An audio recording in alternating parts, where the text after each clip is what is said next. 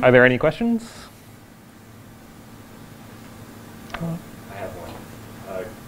Going back to that linear model that you're including, I see some people do it the other way. They do expression.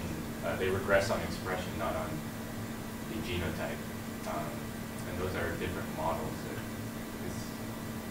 Which one's more common to use? I think it's expression on genotype is more common. Yeah, you're correct. So expression is the response? Yes, should be the response. Yeah. Yes. That's the one I've seen. Yeah. Yeah, this one's a different model. Yeah. I'm sure you Yeah. could do it the same. It'd probably be like the same p-value, but it's different. Yeah. Yeah. It's a different beta. Different betas. Like, well, it depends on the covariates maybe. Yeah, it depends on the covariates. This is a different model. Yeah. Yeah. Because the covariates are regressed on the expression. That's right. Expression, yeah. Yeah. Covariates are regressed after the expression instead of genotype. Yes. So the question was that sometimes the expression is flipped to the other side, where the genotype is on the side of the covariates and the expression is the outcome. That's very common as well, and I think that it just depends on what exactly you include as covariates and which side you want it to be.